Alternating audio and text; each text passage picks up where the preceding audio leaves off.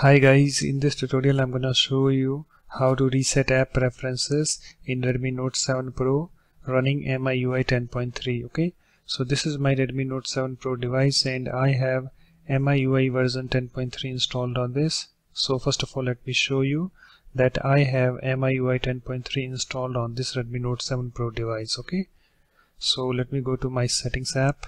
Okay, and let me tap on the about phone.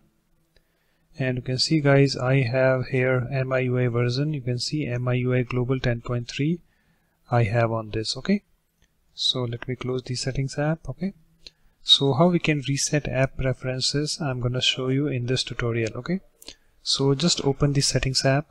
So here is my settings app. Just tap on this to open it. You can see it's opened, and after that you have to scroll down, okay, to this apps section. And here we have the manage apps. If you are using older version of MIUI, then you have installed apps. Okay, so just tap on the manage apps or installed apps, whatever option you have.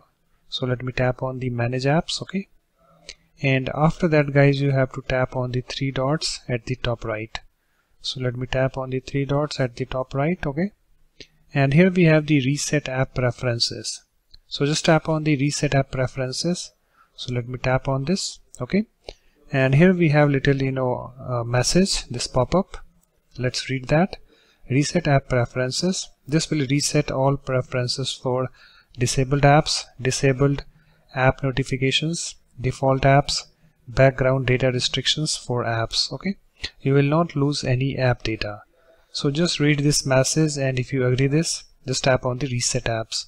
So let me tap on the reset apps because I agree this message. Okay, so let me tap on the reset apps. Okay, it's now done guys. So that's it. In this way you can easily reset app preferences in Redmi Note 7 Pro running MIUI version 10.3. So thanks for watching. If you like my videos, please support this channel by subscribing to it. Thanks, bye bye.